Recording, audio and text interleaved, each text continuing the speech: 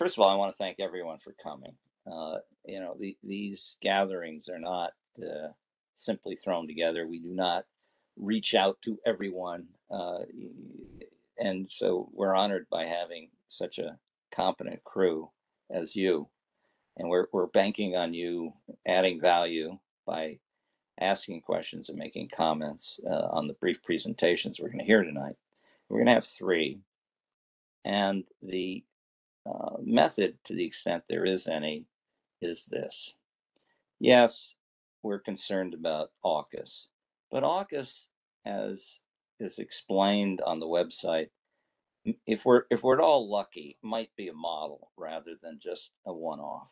If it's a model, it might be that the United States and some European country or group might strike other high-tech defense-related collaborative deals, if you will, with Japan and South Korea, or that there be more. There may never be an Asian NATO, but something like this might make a lot of sense for all parties. And so what's interesting about AUKUS is its sort of its model as much as what it actually includes technically, and whether it can be at all emulated further. Now, in that regard, it's pretty clear that one of the areas, which is even, I think, covered in AUKUS, is space technology and space services that relate to military missions. And this can be an awkward topic in places like Japan, but it's also become less so, I think, in fairness, in the last 2 to 3 years. And you hear more discussion of the military relevance of Japan's space activities. We thought we'd take this straight on and try to learn more about it. I should note, as I did earlier, that South Korea is also a pretty important space power in its own right. I mean, they just did a launch of a rather large rocket that put, I don't know, 1.3 to 1.5 tons into orbit, lots of different satellites. I mean, they clearly, want to move in this area. And I think I've talked with Brian about this, and we want to do a dedicated session on that. The next session, I should say right up front, will bring us back to Oz and AUKUS, and that is with a new government there. There's been a bit of candor that, well, maybe we need to do something to take care of our submarine mission in the interim before these submarines that we're talking about might come online. And they've noted that they think the submarines may not come online until the 2040s. And so there are lots of interim things they would like to talk about. I think we would like to talk about that and try to get the most intelligent people from the States and Australia in, and if all possible, try to get someone from the UK as well. So that will be the next session. But I think after that we will turn to the space matter for South Korea and learn what the session would generate. So with that in mind, we have 3 presentations tonight. The first of which, I want to make sure, what is the order, Bailey? I believe Mr. Umeda is first, Komei is second, and then I think Sam is third. I could be wrong though. No, that sounds right. Now you can see the bios, but essentially our first speaker is a director in Washington of what's roughly Japan's NASA, which is a civilian mission, and they focus on space exploration. The second speaker, it will be someone with more of a, if you will, defense patina uh, on the topic. He's at the Hudson and served many years in the defense ministry and knows a good deal about space policy issues as well. And then finally, we have our token American.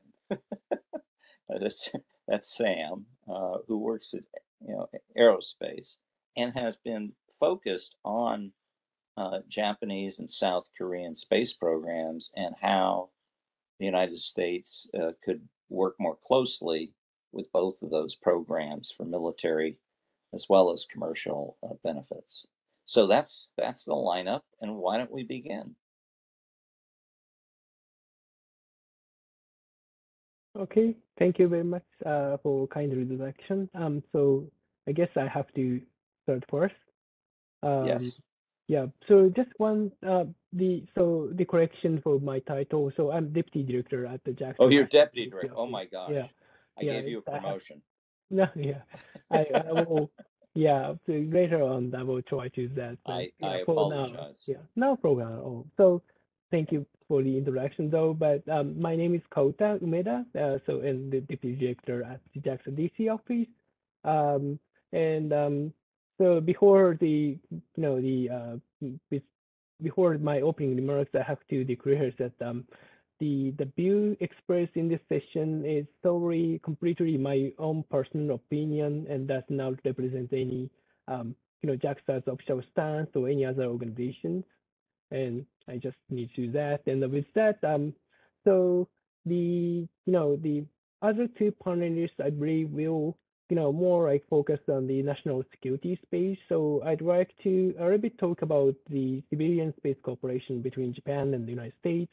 And there are there's a long history of the cooperation between two countries. So maybe just give you the sense of how we came to this point, between Japan and US space cooperation and which direction we are going. So let me, pull up my slide. Um, can you see it? Yes, we can. Okay, great. Um, so yeah, I know that I have a limited time that I have for this opening remarks, so I'll be gonna be really quick. So I just the the made a slide that is very important for the Japan and the US for the civil space cooperation, but this does not really cover everything, but just the huge milestones. So the looking back like 50 years ago when the Apollo 11 landed on the moon in 1979, the Japan actually did not have any the capability to launch the satellite into the orbit. It was still struggling to conducting the launch vehicles, the experiment, and it was only 1970s that we succeeded in putting satellite into the orbit. Though the rocket itself was small and it was the solid rocket booster, so it was difficult to the launch the huge or medium to the heavy satellite into orbit. But having said that, it was the very huge milestone for Japan's space program. At the same time, however, we needed to Japanese government needed to the develop the larger launch vehicle to put a more like operational satellites such as meteorological, communication, the other satellites into the orbit, which are the heavier than the scientific payloads. So the and when we look at the United States at the time, U.S. had a long history and heritage of developing and launching the large launch vehicles. So those vehicles are based on this liquid propellant rocket. and liquid propellant rocket is actually easier to make it bigger. So the Japan and the United States government negotiated in the late 60s, and the U.S. agrees to transfer liquid propellant technology to Japan and it was agreed in the 1969. And based on that, so-called N1 rocket was developed and launched in 1975. And this rocket is the basis for the current JAXA rocket, so-called H2A, and that is the workforce of the capability for the space access, and which is of course much bigger, but when we look at the history, we can trace back to the N1 rocket. And so from the beginning, we had Japan and the US had cooperation of the space development. And look at the United States portion, there's nothing on the 70s, but in 1972, U.S. government, started the space shuttle program and invited other countries to join, including Japan. And Japanese government, they study what to do with that invitation, and it took a long time, but 4 years. But they decided that basically concentrate on the developing satellite and launch vehicles at the time, because the early 70s was really the beginning of the actual operation and development of the satellite and launch vehicles. And the Japan, instead of the participating in space shuttle development, they decided to join as in terms of utilization.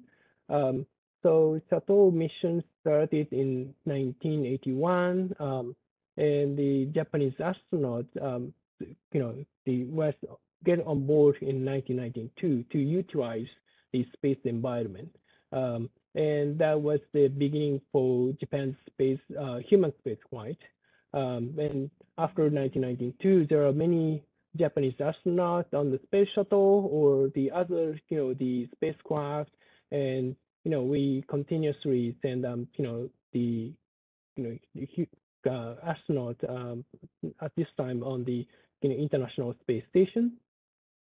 And also look at the U.S. side again. In 1984, President Reagan announced the space station program, and he invited Western countries to join it at the London summit. And at this time, the Japanese government decided to fully participate in the program. So after that there was the long negotiation, and also many design changes of the station program. And because of the collapse of the Soviet Union, Russia later joined into the station program. So it took a very long time from the beginning to actual start of the construction of the ISS. That is was started just 1998, and Japan developed the module, so-called the Kibo, for the space station, and the space shuttle, they brought those modules to the station, and then also the Japan developed the cargo vehicle to supply to the station. That includes like food, water, or the medical device to the station, and we launched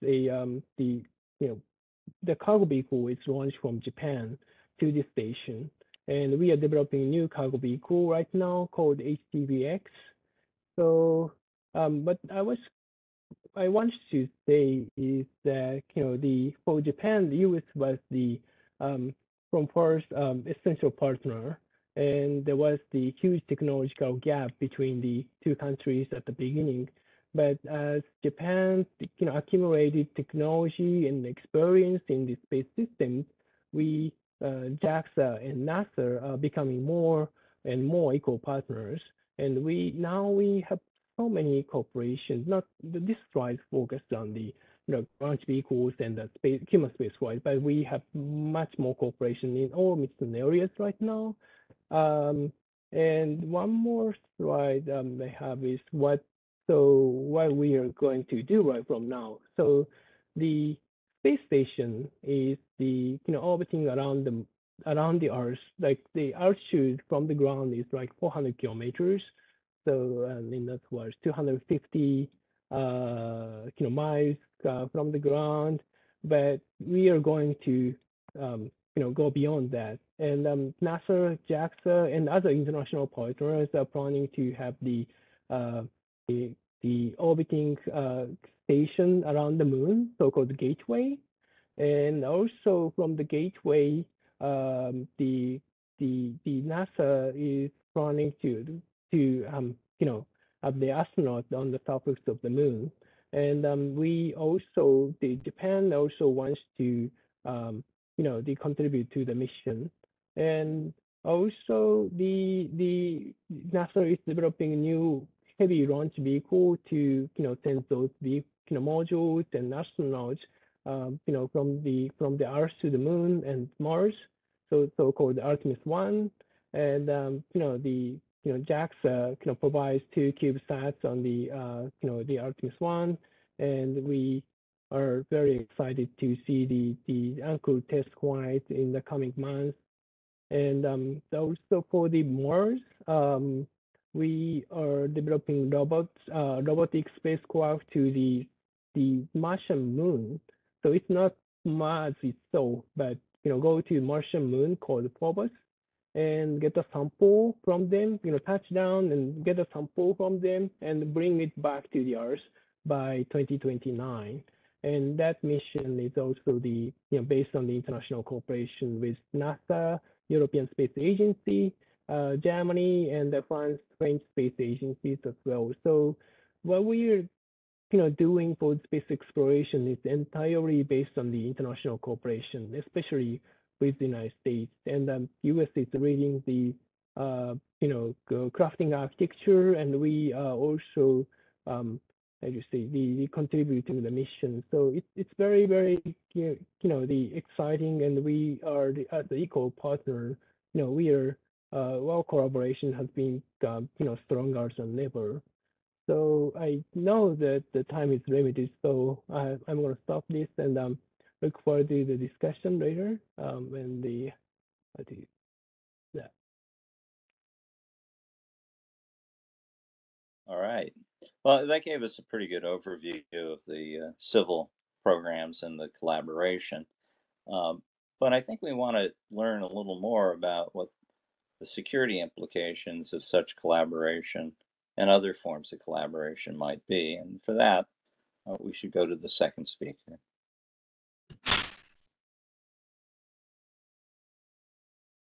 Hello, I'm Komei Isozaki. I'm a Japan Chair Fellow at the Hudson Institute. Thank you for inviting me to important and fascinating discussions today. Although I'm a Hudson Fellow, I still belong to the Japanese Ministry of Defense. So I think I have to be cautious and conservative in explaining all the projects or policies Japan is doing here.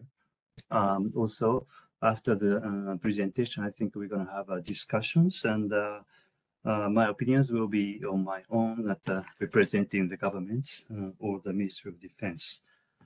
So, as somebody mentioned in the first part, that Japan's space policy and the projects activities have been very civilian oriented. So we have been focusing on the civilian side, as led by JAXA. Umeda-san explained very in detail and very to the point. But situations of world and Japanese situations around Japan has been changing over the past few decades. So Japan's space policy has been gradually changing, and recently more rapidly changing. So Japanese Ministry of Defense, self-defense forces have been a pure user of the space technologies, purchasing imageries, using communications, using commercial satellites. So they were not operator of the space like the United States Force. But because of the North Korean threat in the 1990s, they have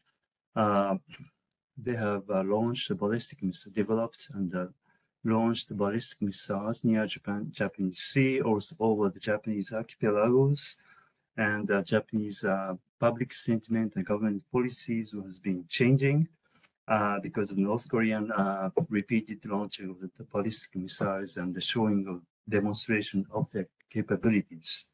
So first, Japan and government decided to introduce ballistic missile defense capabilities, and also decided to acquire the information gathering satellites. We don't say reconnaissance, it's a too militaristic, so we say information gathering satellites, which was not operated by the Ministry of Defense, but the Japanese Cabinet Secretariat has launched a satellite center to operate the information gathering satellites. Of course, Japanese Ministry of Defense is a major user of those capabilities.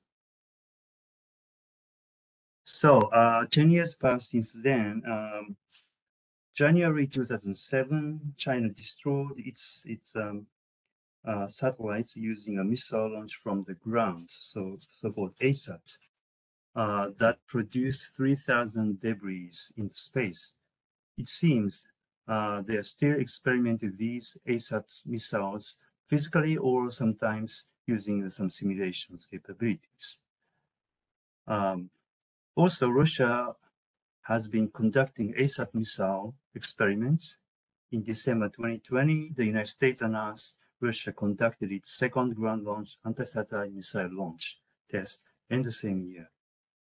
There are other anti-satellite weapons. Japanese Ministry of Defense considers it's very threatening. Other than anti-ASAT missiles, many countries such as Russia and China are developing the threatening satellites to threats not only using a space but also in the space as a battlefield. So those development of new space and capabilities by the countries there, which are not really friendly to us. So these activities and movements, including the radio jamming by the satellites communication between satellites and ground systems. So those systems pushed Japanese government, or particularly from the Japanese congressman, to formulate a basic space law in 2008. Before the basic space law, and Japan was used as the generalization theory, we called it. So until the use of space technology becomes so public or generalized, Ministry of Defense cannot use that technology. But by passing the 2008 law, so that situation changed. Ministry of Defense can participate or could develop space capability by its own. And so Japanese space development and utilizations has been changing since then. Based on the basic space law, government drafted the basic space plan in 2009. This was first ever trial of making comprehensive policy on space activities. So it honestly confessed that it was undeniable that they felt a sense of crisis in the use and research and development of space. They pointed to three parts. First is absence of general strategy at a country level. Second is insufficiency of track record of space utilization. This is what is it's a little difficult to understand. So track record. So I read the document in detail, and they seem to be saying the use of space for national security purposes are limited to the level of generalization theory. The third one is a lack of international competitiveness, because this is a part of industrial strength of space, because the market is limited to domestic. And also the development by the military establishment was banned. So perhaps this created situation of lack of international competitiveness in Japan. So these three weaknesses or sense of crisis are identified in the first basic plan. So after with the basic plan on space policy, Japanese space policy changed from a pure research and development centrism to three pillars. First is science and technology. Second is industrial promotion. Third is security. So the phase has evolved into comprehensive national strategies. So furthermore, in the basic space plan formulated in 2013, 4 years after the first one, they say from the conventional measures that emphasize research and development of those that emphasize utilization and clarified exit strategies. So they often use the word exit strategies in this year's basic plan. Perhaps exit means, so entry is a kind of research and development from scientific purposes. Exit is kind of so national security purposes or disaster relief purposes. So we need to have a clear objectives of space development. That is, I think, perception of the 2013 basic space law. So a new policy direction was set for this shift. After that, basic space plan was revised several times, emphasizing that the security environment surrounding Japan has become more severe and the importance of space in Japan's security has increased significantly. So the latest basic space law was drafted in 2020. This space basic plan was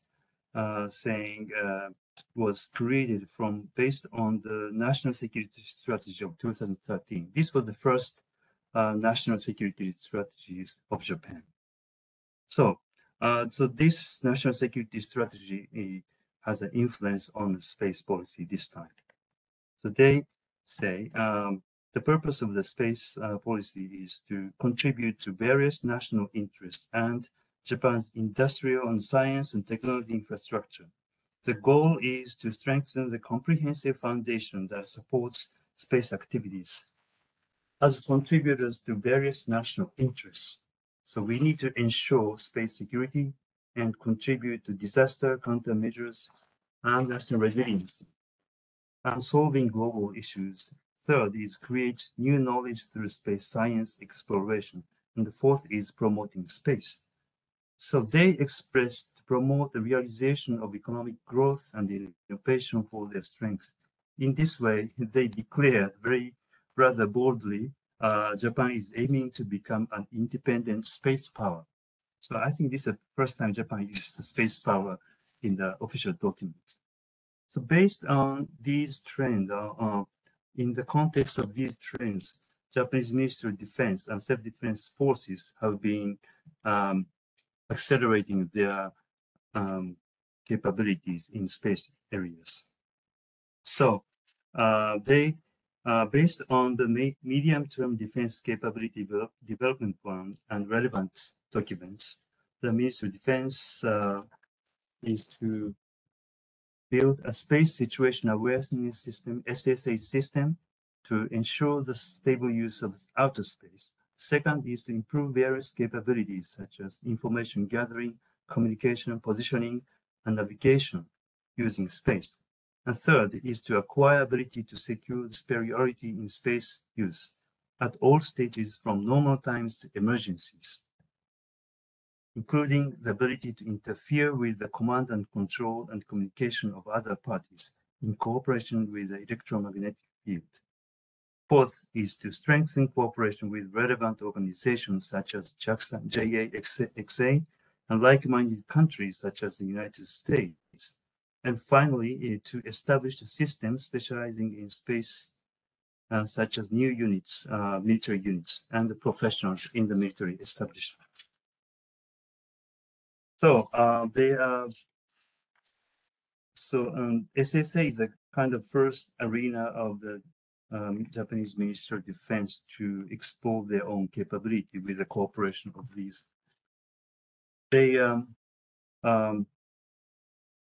in 2020 they established the first space-oriented unit, and then they upgraded in next year 2021. So the expanding and the enlargement of the space unit is planned this year as well. The real operation of SSA, Japanese SSA system, is to begin next fiscal year. So they are also planning to launch a SSA satellite by the year 2026.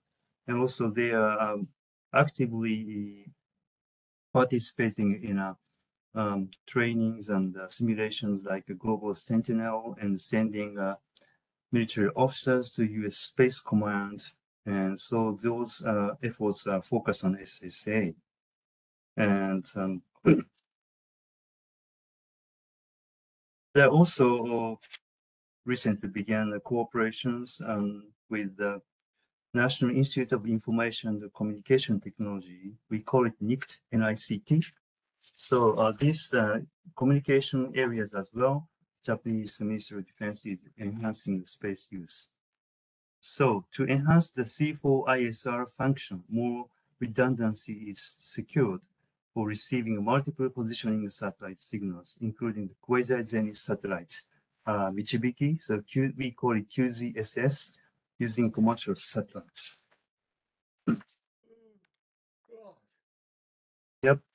Also, Japan is having a discussion with the other allies like Australia, France, and the EU for the space cooperation. So I think these are the brief summary of the developments from the security side of Japanese space development. Thank you very much for listening. Well, thank you. And to round out and to broaden a bit, Sam, why don't you give your presentation? Then we will open everything up to Q&A, because I think these presentations are so closely tied to one another. Opening it up after all the presentations makes more sense than not. Go ahead. Yeah, sounds great. And first of all, thanks, Henry, for inviting me, and thanks to Brian for inviting me. Is he on, Brian Clark? Perhaps. Anyway, he's on. I thank him.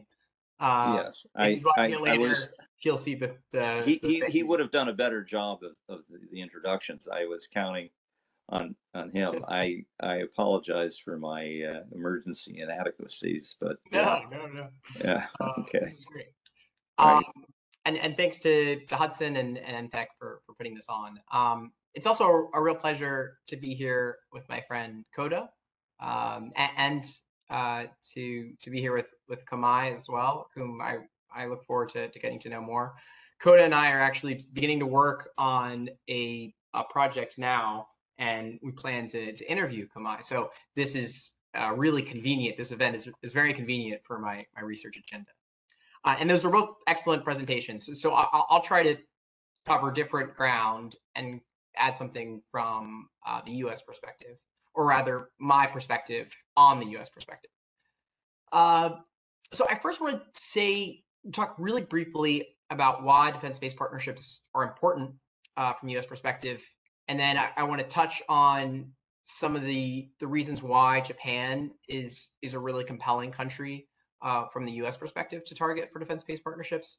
And then Henry also asked me to say a couple words about South Korea, so I'll conclude with that, all in 7 minutes, or as close to it as I can. So why space partnerships are important, defense-based partnerships are important. I'll mention 3 reasons. One is money. Operating in space is much more affordable than in the past, but it's still very expensive. And by partnering, you can save a lot of money. So as one example, next year, the United States and Norway will be launching a Norwegian satellite that will have a U.S. national security sensor payload on it. And Space Force says that by doing that, they will be saving $900 million. So, the more that you partner and share some of these costs, the more that you can do. Another reason for why defense space partnerships are so important is that you can leverage the unique capabilities and technologies of partner nations. Going to Japan, Komei just talked a lot about SSA. One thing that I think is one capability that's really intriguing from a U.S. perspective is Japan's plans to develop this deep space radar, which, a radar, a lot of terrestrial SSA capabilities are telescopes, which get blocked by atmospheric conditions. Radar doesn't have that problem. And when you're thinking about space situational awareness, that could go up to geo and perhaps beyond, and you think about some of the counter space threats that might exist in places near Japan, this kind of capability, I think, is really attractive. The third reason that I'll mention why defense space partnerships are so important is deterrence. I think there's a really persuasive argument that by commingling U.S. national security space assets with international partner space assets, you complicate the adversary's thinking on a target, on whether it's going to attack that target. Because now, if it does, it's not just attacking a U.S. capability, it's not just attacking the United States, but it's also attacking all the countries that are tied to that capability. And so when you think about these three reasons why defense space partnerships are so valuable, it's clear to see why Japan is such an intriguing country for the United States to focus on.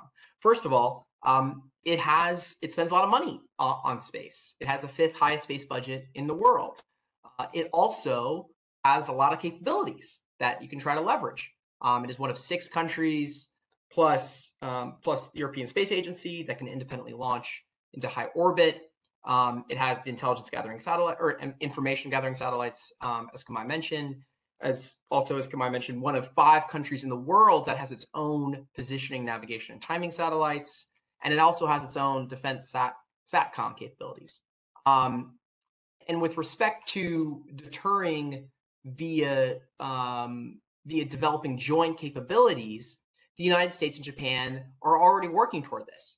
In the next 2 years, Japan will be launching, will be carrying out 2 launches of its navigation satellites that will be carrying U.S. national security payloads. And this will be the first time that the United States has put an operational national security payload on a foreign satellite and foreign launcher. The Norwegian example is just on a foreign satellite. So this is, both are super historic, but the Japan one is obviously really intriguing. So looking to other opportunities, Henry asked me to mention some ideas where this already robust relationship could expand. Space situational awareness, I completely agree that's an area that's really compelling for deeper space partnership, especially when the deep space radar, I think, comes online. And we had a report out last year, the year before, called "Partnering, Not Bossing," and it discusses how U.S. has recently adopted a more flexible approach for improving interoperability with international partners for space domain awareness. Another area, more speculative, because first of all, I think that's set, right? Like, that's going to grow, and I'm sure that's going to grow intensely over the coming years. An area that could be, Henry likes, wild ideas, is missile warning. We didn't, in 2020, the national, Japan's national space policy introduced this idea that, in cooperation with the United States, it was going to study small satellite constellations with infrared sensors for missile warning. And then last year, in the implementation plan of the national space policy, it also made similar language about cooperating, potentially developing missile warning in conjunction with the United States.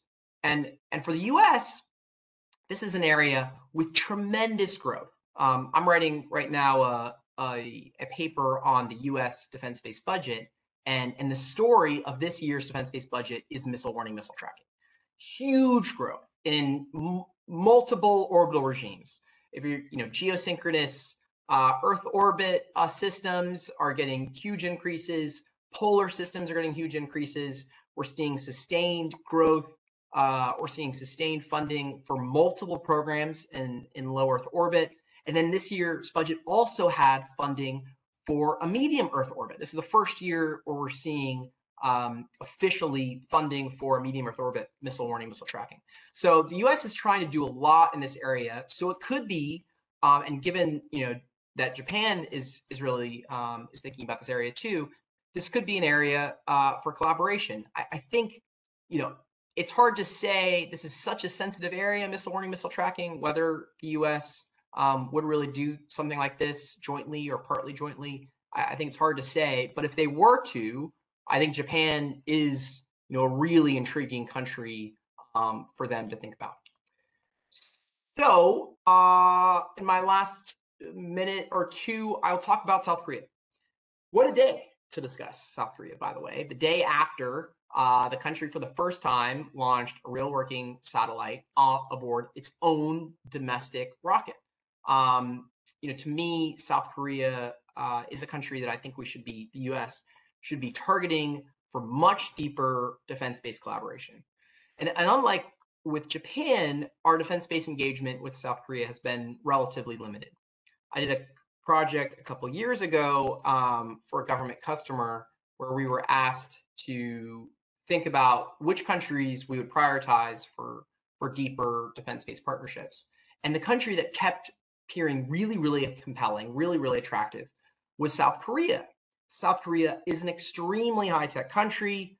It has a highly skilled workforce. In fact, it has more researchers per capita than any other country in the world.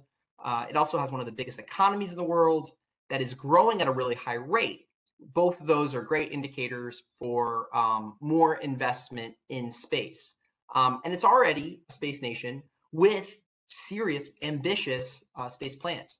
In August last year, South Korea announced that it was going to do as part of a 10-year investment worth $13 billion US into military space activity. They're considering early warning capabilities as well. They're pursuing reconnaissance satellites. They have plans to develop their own positioning, navigation, and timing satellites. They want to do more in space situational awareness. And they're also interested in developing a thriving commercial space sector. Along these lines, there's lots of current commercial investment in satellite production. Hanwha Systems announced a 2,000 satellite constellation that would be supplemented by the Korean Aerospace or Advanced Institute for Science and Technology, whatever that. Okay, you're motioning me to the hands. At last minute, with respect to the United States, there's already some collaboration. In August last year, August was a big month for Korean space announcements. The U.S. Space Force and the Korean Air Force announced they created a joint consultative body for collaborating on space policy. South Korea has participated in some exercises and drills similar to the ones that Komei mentioned. And much of this coordination has been on space situational awareness. I do think that area will grow. And I think these are good steps, but there's still a lot of potential for growth.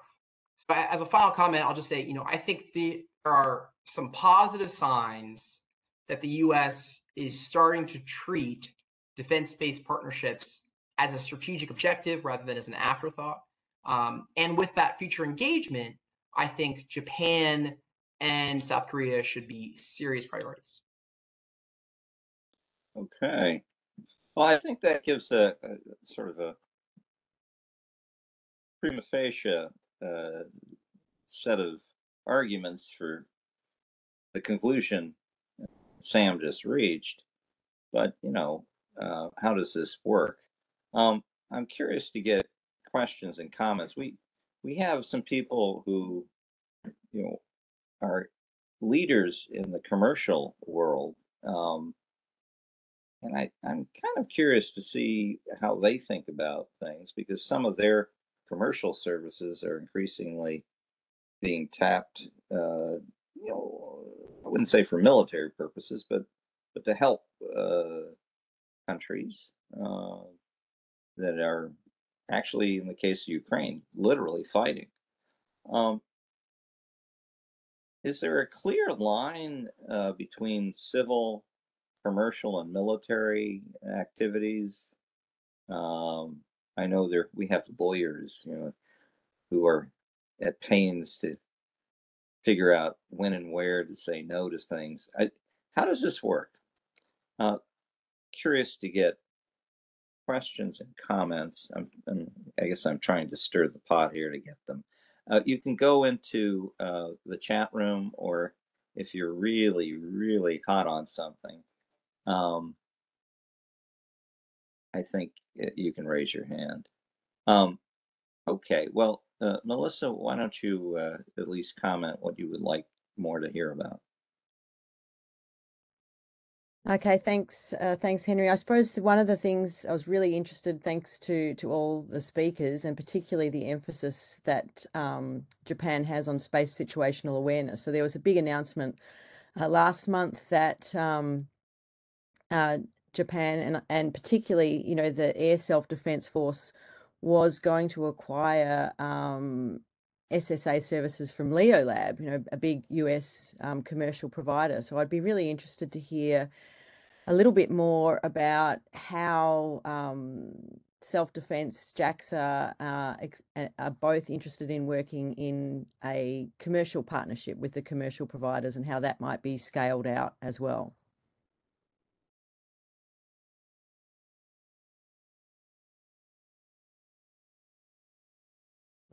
Sebastian, do you want to pause?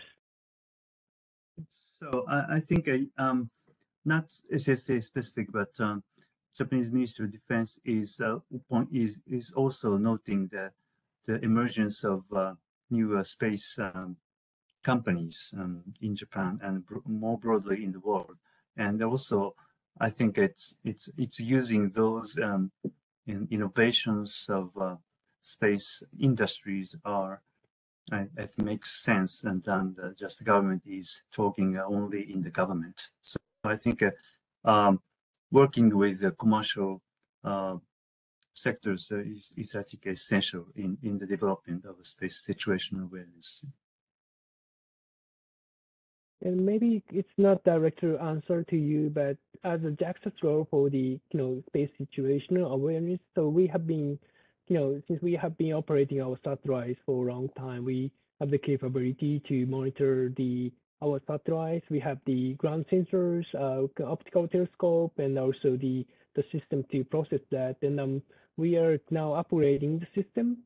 So we are of course partnering with that at this time Japanese commercial industries to the upgrade our system, and our data will be provided to the the Ministry of Defense of the and they will be the Japan Center for the SSA the system. And so we are actively working with the MOD to have a better collaboration with them.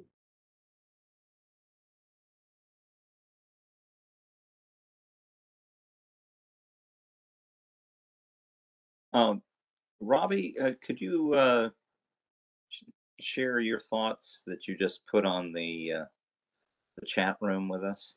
Yeah, happy to. Hi, thank you very much for the presentations. My name is Robbie. I'm the co-founder of Planet Earth Observation Company, and we operate about 250 satellites in space. Really, this question came up in listening to the presenters. We have 5 different operational PNT systems that are up in space over many, many, many decades.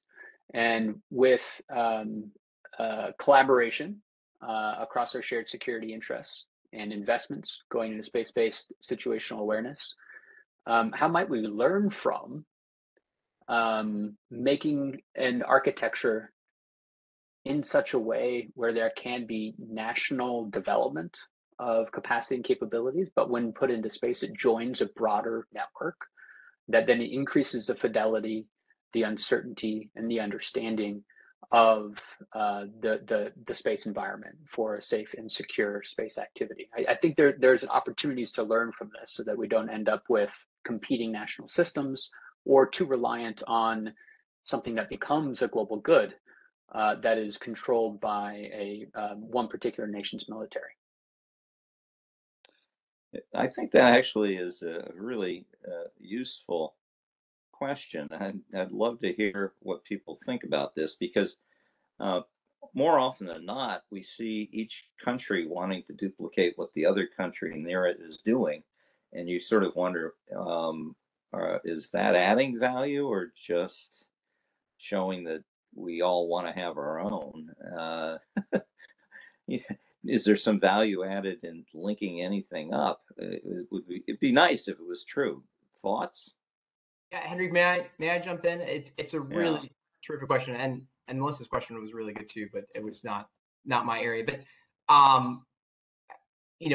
SSA is really interesting area for thinking about commercial and government engagement, because I think part of the problem for commercial vendors for SSA is they don't want to necessarily sell their data that then is free, right, to the U.S. government, right? And like, because they want to make money off it. I mean, I think ideally you would have something where you could have a really great fusion of all these from all these different places. The problem is I think they also want to make money, right? Like, and as they should, and so I think what I think could happen, right, if you have this eventual, if Congress funds it, if you have this eventual split between civil SSA and DoD SSA, so you'd still have Spacecom kind of doing its own thing,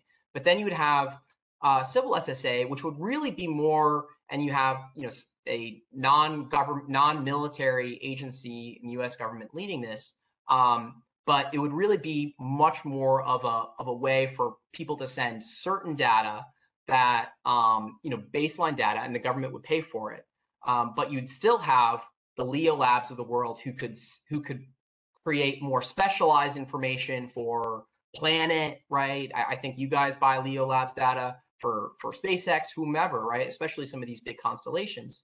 And then you could have a much more integrated international framework. But I think that civil piece has to happen, because you're right. It shouldn't all be just orchestrated through Spacecom. But when you get, and they've been, the U.S. government's been talking about this for a while. But if you get that civil element, then I think there's a way to buy at least some data from the commercial actors, as well as have some international data, and it would be much less of a U.S. Completely controlled thing, which is what it is on the defense side, versus some sort of forum where people can folks can add information. Well, Robbie, Sam, just to comment on that real sure, quickly please. too. And then we'll go to Michael Gates and then Melissa. But I do want to hear what you have to say, Robbie. I think we all do. I think I think, Sam, you're spot on. You were mentioning the benefits of doing space collaborations with or defense space project partnerships, and the second one was, or the third one was about deterrence, right? And also to the point that Henry was making at the beginning of the discussion. There's a blurring line between what's happening in civil and commercial and government. And then the more that society is actually leveraging an operational service, it then becomes even more disruptive, right? To your deterrence point. And I think when it comes to space situational awareness, it's something that everybody needs. And it is part of a rules-based society, right? Which we want to continue to promulgate. And we want it to be a resilient architecture. So I believe what's happening in 2020 space is that we're actually moving into a domain where this is critical infrastructure for a habitable planet, comms, position, and all of these early warning systems, and freedom of navigation and space traffic management, et cetera. It's all useful for military, civil, and commercial. And that commercial can create products that are a little bit different than the way that we're used to taking a look at the products, or how we create capacity in space, which is, it's a product, it's upgradable, it's a service, And industry is actually good at making that cost effective. And the more people that actually use it, the lower cost it is per user, which then means that then more people can actually come in to actually utilize it. So I think this is SSA architecture in space. It is an opportunity to think about that from more of a 2020 space perspective, and to purchase a service. You can still have premium services that then companies can then commercialize on for bespoke and specific purposes. But there's a great opportunity there, and that's where standards are important. That's where an open architecture is important. So whoever is thinking through that, and maybe that's at Aerospace or other places, I think it's a tremendous opportunity for collaboration across civil, government, commercial, and democratic nations all around the world. Yeah, and Henry, if I could just add, do a two fingers. I thought that was Robbie. That was so well put. I think I really love that you started the first question by talking about PNT, because I think the danger is you don't want to do what PNT did, right? And that GPS is in this incredible system that is free, and so you don't have any commercial actors that are going to develop their own MEO PNT system, right? You do have actors that are thinking about the margins, but you don't want that for SSA, especially because you have already all this great commercial SSA stuff, and you have a lot of countries that have really good SSA stuff. So how can we think about this? How can we try to keep their incentives in place, but integrate this at a certain level? Because that's going to be much better to you, right? Instead of just using LEO Labs radars and telescopes, you're able to use, a fused network of data, right? So anyway, that's well put, and it's a great challenging issue. I'm curious, just to hear. I guess I'm doing a two finger, which is boorish, but we've got a little time. I think you, Sam, said, well, the U.S. would do this and the U.S. would do that.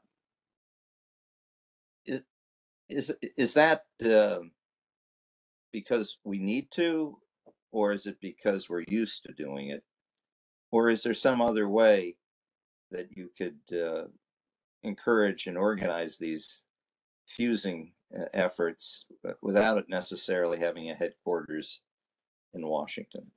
And I'm just curious how that, what everyone's thinking is on that. And anyone can answer that, by the way. But I'd be curious, the two of you, Robbie and Sam in particular, I'm curious to get a sense. And I'd like to hear from our Japanese and Korean friends as well. I mean, this is not a desirable solution, but I mean, the obvious one would be to not give data from for U.S. government not to issue conjunction warnings, right? And not to provide data. That then, the commercial sector has incentives to sell data to the government, and but then it is a common good, right? And so this is I think it's a complicated challenge, and I think finding creative kind of middle solutions is the way to do it. You want to be able to have free conjunction warnings. You want to have specialized commercial SSA. You want to have some integration, and so it may be just sort of an imperfect median, between these. But that's at least how I see it. All right.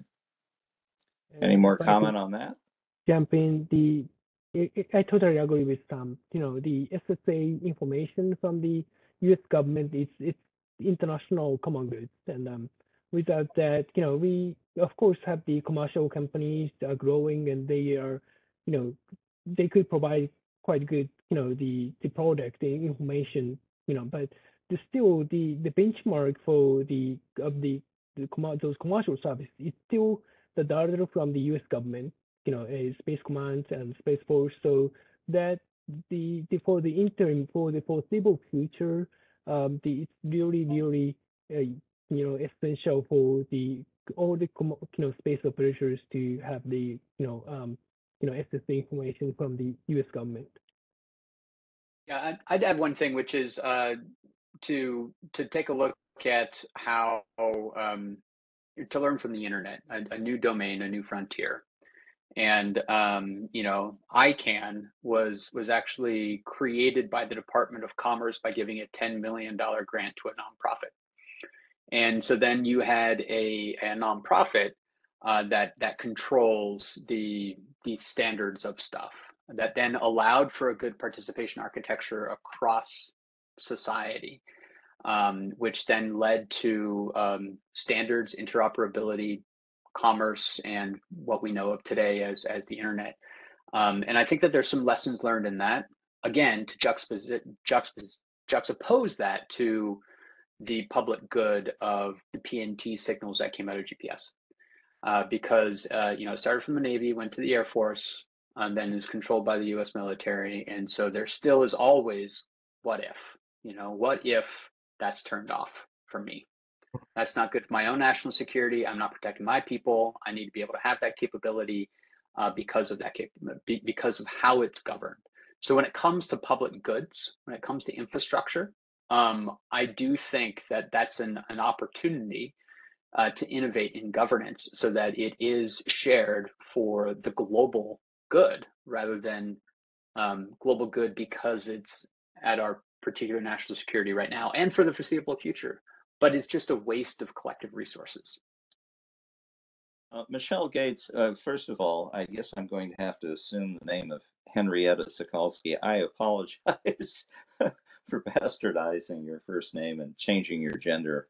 I really did not mean to do that. Michelle, you had a comment, and I think it's closely related to this discussion. Why don't you share it?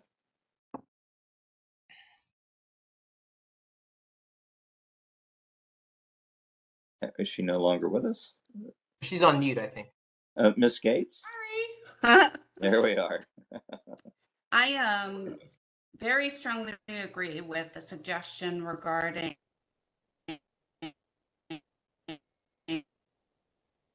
resilience. I think had a real challenge trying to enable architecture development without doing it completely top down or completely participatory. So the structure that includes standards, interoperability, common understanding, rules and norms, I think would be very, very helpful. My question in particular was about the fact that the discussion, we tend to have discussions on systems development partnerships and launching. We talk about cost efficiencies, but it's also really important to be able to communicate about the results of the information gathering. And Komei had talked about the increase in information gathering and the orientation of that information gathering effort to national security. I guess I'd like to just posit, given the discussion, that any consideration of resilient architecture also include ways to have open communication between countries and between entities on the results of imaging. Actually, that is a super important comment, both for open exchanges and even classified ones, because we in the United States have figured out how to overclassify an awful lot to make it difficult to do the right thing working with close military allies. And this has got to be looked at. Maybe eliminate protection of information, but you may want to lower it. And in some cases, you may want to eliminate it. It's a big problem. Yes. And with the emergence of increased awareness beyond LEO, beyond GEO, at GEO, our ability to react quickly as a community is going to be increasingly important. I think that gets to the part of the resilience Robbie was talking about. Anyway, thank you. Well, thank you. I think it's the order now is Melissa, followed by Michael Fletcher. And why don't we go down that line? I think my question follows on really from Michelle's, moving from the sort of the technical proficiency to saying, well, part of the point of having all of this SSA is to understand issues to do with, space traffic management and security. So I'd be interested to hear from, any of our speakers about what role this might suggest for Japan in an increased voice as a trusted player, as a increasing space power in terms of participating in the development of norms about good behaviours in space, further participation in the UN open-ended working group on responsible behaviours in space. So how does the sort of technological proficiency then translate into the development of responsible behaviours and leading by good behaviour? If I may add this is something, I think Japan has been very active in the rule making and good behavior in the space, but it is just diplomacy and providing professors to the meetings. But now Japan is now catching up with what we said to what we can do in the safety of the operations in the space, and maybe we could share someday with the information we collected from space situational awareness. Of course, that is the commercial aspects and the security aspects, so we have to be careful. But sometimes, because space is a public global commons, I think it would be if it's public good for public interest. I think we sometimes need to share declassifying some of the information. So we see these actions by the United States in imagery areas as well. So they can sometimes declassify and provide to the public about the imageries in South China Seas or sometimes in other parts of the world. And speaking of the rule makings and the standards from the space agency perspective,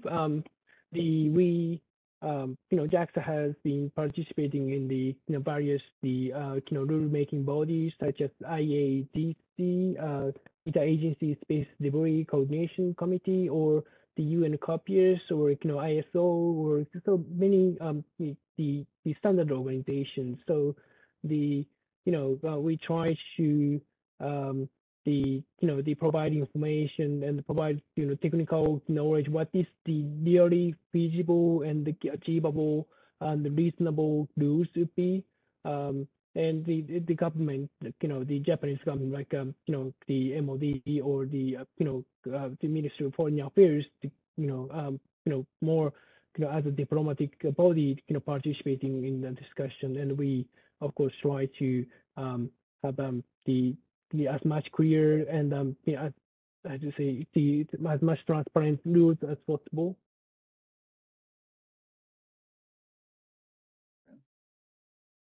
Mr. Fletcher? Yeah, it's great to see you guys. I think Sam mentioned it was hot and it was in the low 80s. Where I am in the Silicon Valley, it's closer to 100. So that's why I'm in a t-shirt today, as I told Kota. I had a couple of questions. I guess they're sort of back to back here. Maybe Henry, if it's all right, I'll just I'll let you decide. But first question really has to do address I think more to Isozaki. And I think we talked about this a little bit, but maybe for the group, in the U.S., there's been a pretty significant movement by the DoD for security space purposes to go to commercial-based services. That's something that NASA, I think, really started, but the DoD has picked up. And that hasn't really, it seems like there's a lot of benefit for that, for cost, and also for promoting the commercial sector. And I'm curious as to what you think MOD's position is, and if that's going to happen in Japan, or if not, sort of why not, and what makes Japan a little bit different than the U.S. in terms of adopting commercial services? I think Japan is of the scale of the budget is much smaller than the US. And so I think our capacity is limited, but I think the direction of using commercial companies, also maybe promoting commercial companies to make some innovative development of space is, I think, Japanese MOD is welcome. Of course, but we cannot catch up with may not be able to secure enough budget for them. But I think the direction of the MOD is not so contradictory to what the US is doing here. Perhaps Japan, in Japan's case, as in the space development history, Ministry of Education and Science and Technology have more budget, and they are doing their own science projects and providing commercial sectors. I think I think MOD can align with those Ministry of Education Technologies movements, and they are. I think I felt that 8 years ago when I was responsible for space policy in MOD, that next is becoming much closer to the MOD's effort, and that's why I think JAXA can cooperate with us. I agree with that. I think that's key, actually, going forward. Henry, should I go ahead and ask the next question? Kind of related, actually. Okay, well, go ahead. This is more towards Sam, I think, but the transport layer is really what SDA is doing, is generating a lot of interest. Okay, now, time out. You get to use words, but not acronyms and not terms of art. Assume we're all high school students, please. Go ahead. Okay. Transport layer. The transport layer. Acronyms. Yes, the transport layer talking? is the project or the program that the Space Development Agency is managing, and that's putting high bandwidth communication links in space and opening up a lot of opportunities for a lot of different players. And the question I had has to do with how do you think that other countries, in this case Japan, but not just necessarily limited to Japan, can participate in the transport layer? Should they participate in the transport layer for strategic purposes? And how do you see that? And what kind of barriers do you think there might be in terms of preventing something like that from happening? Yeah, it's a great question. I think, on its face, the transport layer would be it'd be easier to persuade some traditional DoDers that the transport layer we could do with international partners, in contrast with the tracking layer, which is the missile warning, missile tracking layer. But I don't know if Japan has as much interest. I mean, Japan they have a couple defense satellite communications capabilities already. Japan, I think, and let me defer to the Japanese experts on this too, but there is, it doesn't seem as if Japan is going to be having its military forces far outside Japan anytime soon, right? So what, do you need, how much global SATCOM services do you need? And, especially with the proliferation of so many of these commercial SATCOM services, is that really what you want?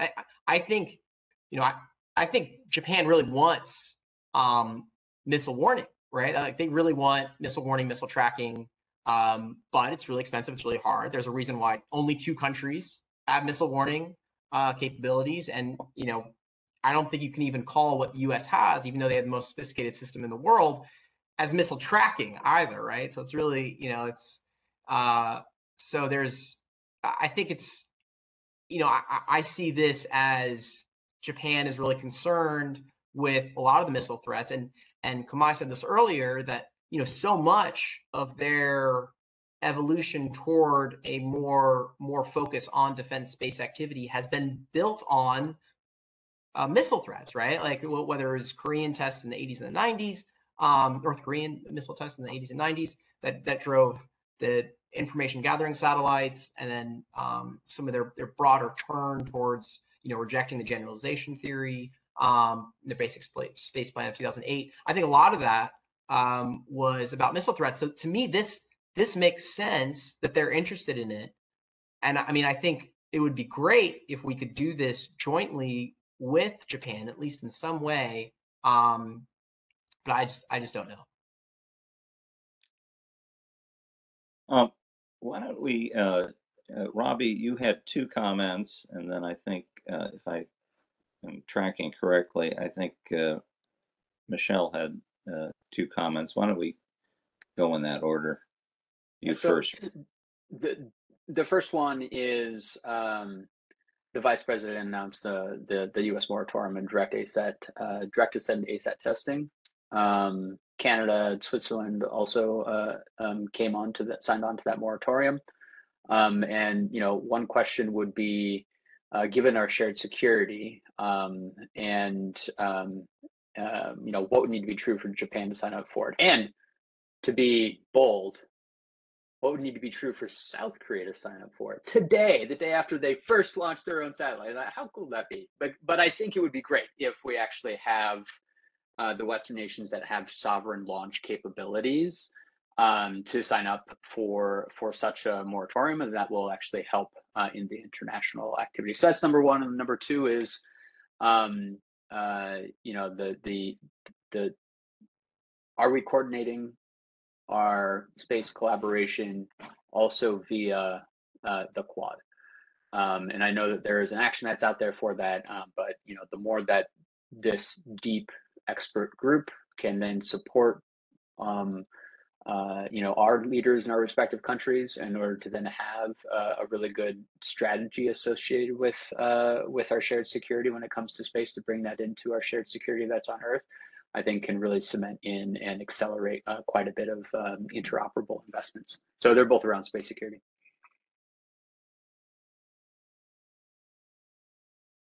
Comments? Michelle?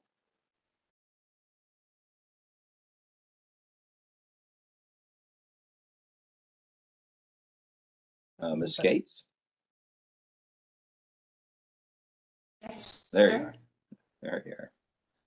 I don't You have had some comments. So I'm waiting with bated breath for responses to Robbie's excellent questions. Okay. Yeah, you can tell people are overly eager to answer them. They're very good. It might be too close to discussions that are already happening, but and so maybe we should be thinking the next one out where we can. And if they aren't, we should honestly be like, hey, this is bloody simple. The moratorium on direct ASAT testing is easy to give up because it's dumb. And so I do think that is something that helps to actually get toward some building blocks for better interoperability, better security, and collaboration. So I'm a strong advocate for it, but I'm just a private sector person. Well, if we can get any comments from our speakers, that might be helpful.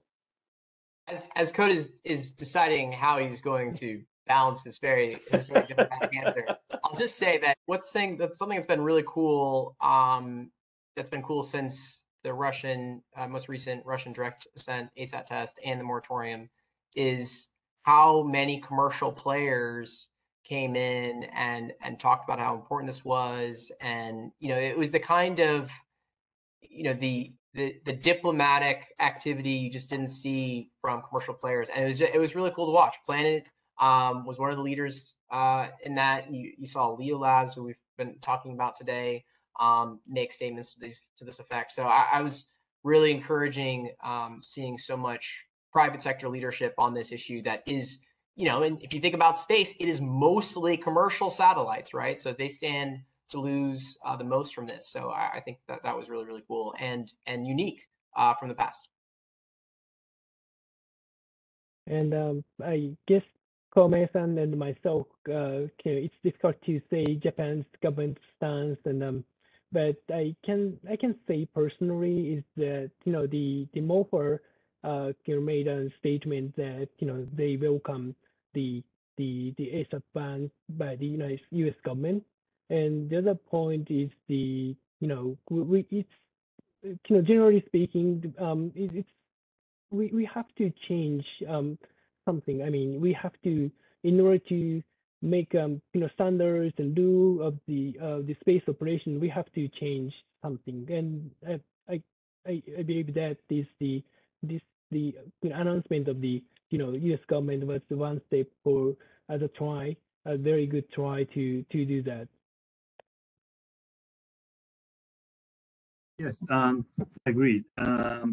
I think I don't know the real exact official position of Japan, but reading the government documents, including the defense white paper, they repeatedly say the risk and the threats posed by the physical destruction of satellites. So I think Japanese government is really willing to promote moratorium on ASAP testing, and perhaps from my imaginations, as the space agencies in the world, including commercial companies, are developing or researching how to narrow the satellites without destroying physically. I think they can push the satellites over the orbit without destroying it. Quad question, Henry, if I could take a Yes. stab at Robbie's second question. Outside of some exercises and drills and wargaming, we're still kind of at the only bilateral phase for defense-based partnerships. I work closely with our international partnerships team, and it's still, it takes a long time, right? Like the Norway launch that I mentioned will be next year. That's the first time we're ever putting a national security payload on a foreign satellite, and it's crazy to me that we've been operating in orbit for 6 decades, and this saves $900 million, and we haven't done this yet. But it's been hard changing behavior, and so when you're talking about really serious defense space collaboration, it's only happening at the bilateral level now. Now, hopefully that'll change. First, I'd like to just see more countries included, including South Korea, where there's still been kind of limited engagement. But yeah, hopefully that'll change. Yeah, I agree, but I know that the Shriva war game, which was conducted only among the 5 countries now, I think they're getting participation from France, Germany, and Japan, and possibly South Korea someday. And so I think bilateral, but I think it's a hub and spoke system. So US is centered, and then other countries are bilaterally connected, but through US system, I think we can be more going toward the multilateral cooperation. Yeah, and the combined space operations center has not just the 5, but also France and Germany. I keep expecting to read the news one day, and Japan will be part of it. I know there's been discussions along running. I think Italy and South Korea aren't too far behind. Even we're just a research center, but we have a couple of British officers in our office who sit in our office. We have a German DLR, and I'm sorry, Henry, I don't know what that initialism stands for, but a German space operator. Deutschland something. we have a German space operator too, which you didn't see a couple of years ago. So it's definitely getting better, but it's still kind of early stages. Well, we're kind of approaching the witching hour. I always say virtual reality comes to an end in 90 minutes, or probably 60, judging from the drop off. But let me close out. First of all, I want to thank Brian for getting the speakers. I think he just lost conductivity with us, and the United States is trying to emerge from its third world status when it comes to communications. We're not quite up to South Korean or Japanese standards yet, which is bizarre, but there it is. I do think the way to look at what we're discussing is a kind of canary in our national and international, or I should say, allied security cave. And that is, if we can't get going on more collaboration with Japan and South Korea, if we still have information and intelligence sharing issues for expanding the Five Eyes, etc., I guess we kind of know how the story might end, and it's going to be poorly. Because as one person pointed out, space is a really big place. We don't have enough money or material or talent to work it by ourselves. And I think that's true of each of the countries. I think together we could do a much better job. And we have threats that are emerging, China and Russia in particular, that suggest it's really important that we do well. I can only hope that we'll revisit this topic after we do the submarine question redo with the new government for the next session, when we come and get some good South Korean input on what they might be interested in doing and could do. The one question I would love to have asked, but we'll just leave hanging. What 2 or 3 things would each of you, not just the presenters, but many of the participants, really want to see changed to increase the prospects for sound collaboration in the civil, commercial, and military areas and how they might overlap? I think we need to start thinking about this and acting a lot quicker than we are. On that upbeat note, I think we sort of took a stab at it here. And I want to thank everyone for coming.